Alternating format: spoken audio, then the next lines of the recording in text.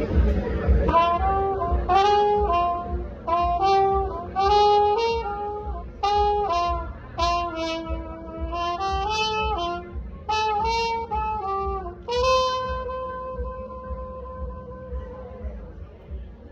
up, my man?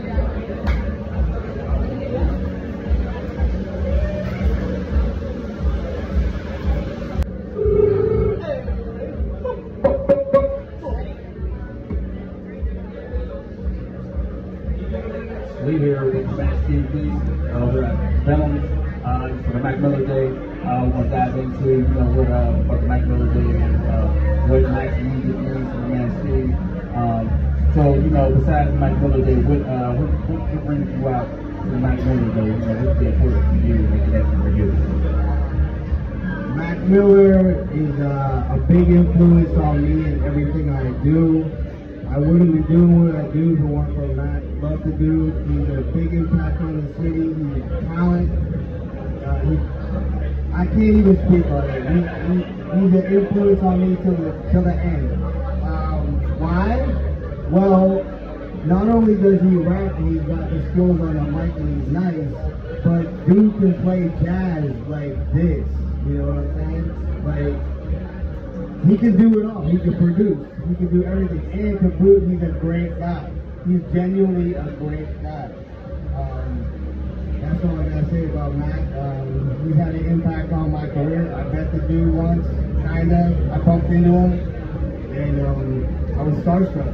I've never been starstruck before until I met Mac because I bumped into Mac and I couldn't even introduce myself to him because I was that starstruck. I walked away and go, whoa!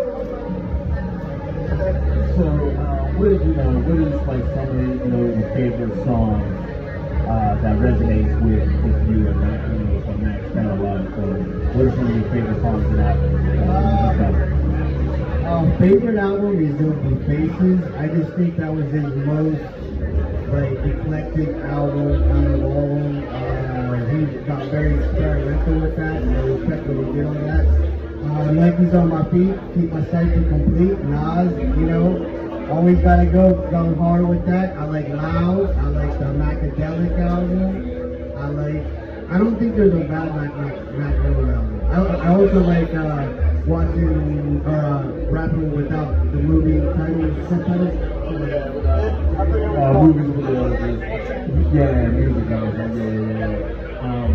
So you know, where were you at when you first discovered Mac and his music? Do you remember where you were at, what you were doing at a point in your life? I didn't know anything about Mac Miller until my homie gave me the Kids album, and I was just blown away. Because like the dude was nice, and he had this like old school thing going on, and he just seemed like he was like so much older than, like he was like 17 or 18 when he did that, and it was just like it blew me away. That was my first Mac Miller was hearing the Kids album. So, I mean, as far as, you know, his music and being from Pittsburgh, you know, what do you think his legacy has done for Pittsburgh, and how do you think his music and his legacy has helped the hip-hop culture? He makes a lot of people want to do their thing and like pursue their dreams. He did it, and he makes me want to pursue my dreams. You know, like I'm just another one. We're all trying to do our thing. Mac Miller, he had an impact on the city. His legacy is like it's written on the wall. Look how many murals of Mac Miller. We all love Mac Miller in the city. He's a legend, and he will always be loved by Pittsburgh and the world. So now that you know you have this similarity and common with Mac for his music, you know, how did you get into playing the horns, and how did you get into jazz and stuff like that? So you know, how did that come about? I've been playing the horn since 1994. That's as old as Big and Small. Like I've been doing it for 30 years. I've been playing the horn for 30 years. And my connection to jazz goes back to Nas, the Illmatic album. The third track, Life's a Bitch, and then you die while we get high, because you never know when you're gonna go. And Nas's father plays the trumpet. And when I heard that track and the outro with Nas's father playing on the outro, I was like, this is what I want to do. This is what I'm going to pursue. So jazz music actually today touch you, and that's such a place. So how do you, how does it help for everyday life? How does that music, what does it do for you? How does jazz make you, put you at a level up type of way? I live moment to me, and that's music to me. Music doesn't stop. If you listen to a track, it doesn't have clicks, mistakes. It just goes. It's a progression. It's beautiful, and that's how I treat life. It's just one beautiful progression of positive moments. That's how I live my life. So does music help you escape? Does it help you? You know what I mean? So like, when do you reach out to music? Like what state? Where you at, what is music good for me, music is an escape. I don't have to think. I just listen and vibe, and it takes me away to another dimension.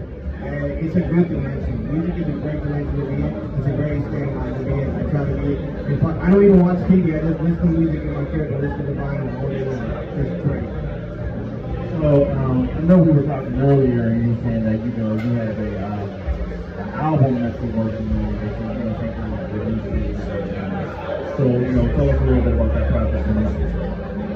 Right, well, my first EP, LP is the short one, right?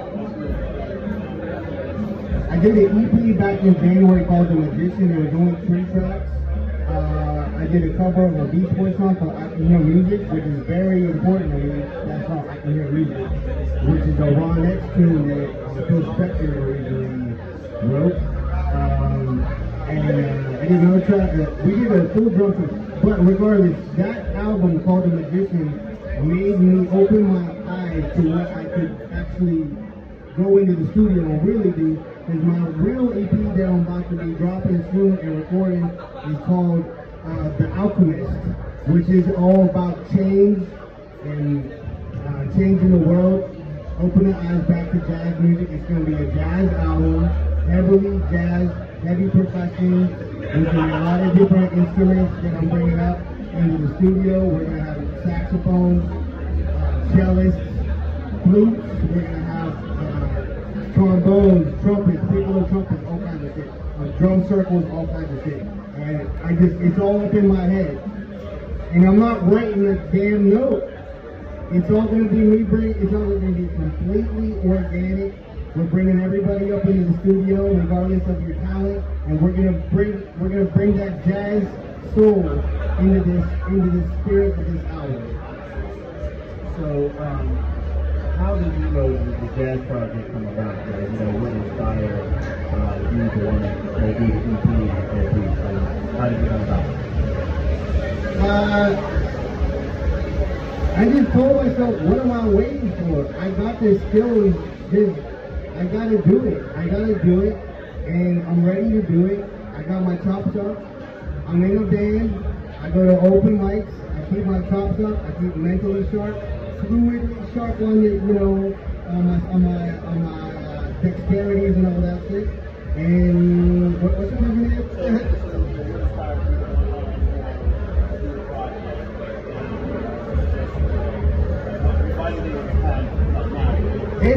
It's time right now,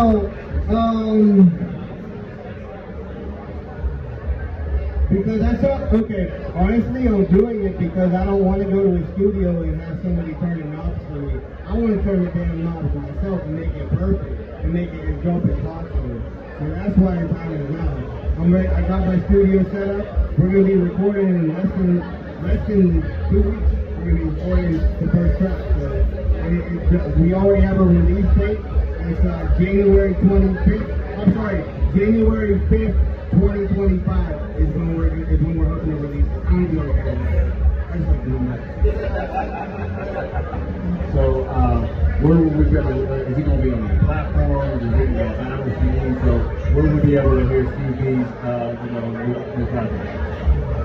We're pressing it on vinyl and Hellbender vinyl. We're pressing 100 copies of it for the first trial, and then we're going to put it on CD, we're going to put it on YouTube, we're going to put it on Spotify, Bandcamp, whatever we got. We're put it on everything. And so we here doing the double interview. He's recording live as well, and myself. So you heard it here first. On both split interviews. You know what I'm saying? So I can't wait to dive into his album.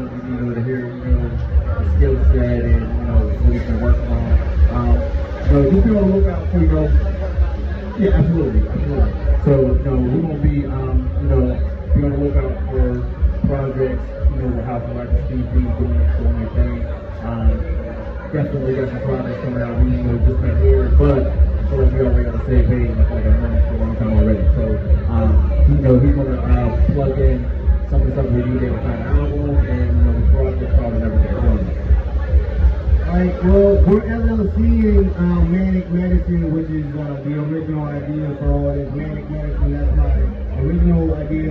And you can find me on YouTube at Manic Medicine Studios. And you can find me on Instagram at Steve Rowland, that's STEVE, Rowland, ROWLAND, under _Manic _Medicine _Studios. And also on places if you want to do Yo, you heard it here first. Be on the lookout for Steve B's new project, and even Waxx and Steve B and Manic Studios projects coming near you. Be on the lookout, man. You heard it here first. You in the house. The Houzeof. Hey, Houzeof. You